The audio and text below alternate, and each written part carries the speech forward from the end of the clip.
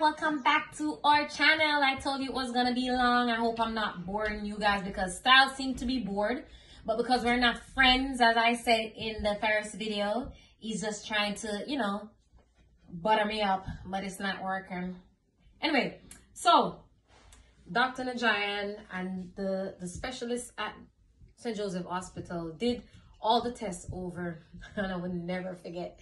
The doctor came to me and the doctor said, Miss Evans, Stiles, and I don't know if this is legal. If it is not, YouTube, please don't ban my video. I'm just verbatimly saying something that the doctor said. And don't let the kids watch this one. And Stiles is old enough, so don't judge. Anyway, the doctor said, Mom, Stiles don't just have a hole. Stiles have a Ross hole.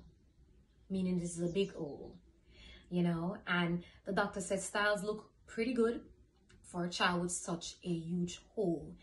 The doctor went ahead, the surgeon went ahead and said to me, Mom, we're going to do our best to try and cover as much as this hole as we can. We're going to use a Gore-Tex patch. I was given a piece of the patch that was placed inside of Stiles' heart. A whole lot of stuff happened during surgery, and again, a whole nother video. They gave me a piece of the patch that was placed inside of Stiles' heart. Surgery was very challenging. After surgery, challenging. This boy here, he's a fighter. He fought for his place here on earth. He fought for his position in life. Stiles was not handed life easily. He fought for everything, guys, everything, and he's deserving of it. He's deserving of me fighting for him. He's deserving of me putting him before every and anything else, no matter what that might look like, and no matter how understanding anybody else want to be, he's gonna always come first, always. Anyways, yeah, after surgery, whole ball a different challenge with Stiles. Stiles ended up with a residual hole left behind because his hole could not be completely covered with that patch. Meaning right now Stiles is still walking around with a hole in his heart. They told me, you know, because Stiles got his surgery before he was 1. Stiles spent his first birthday in the hospital, right?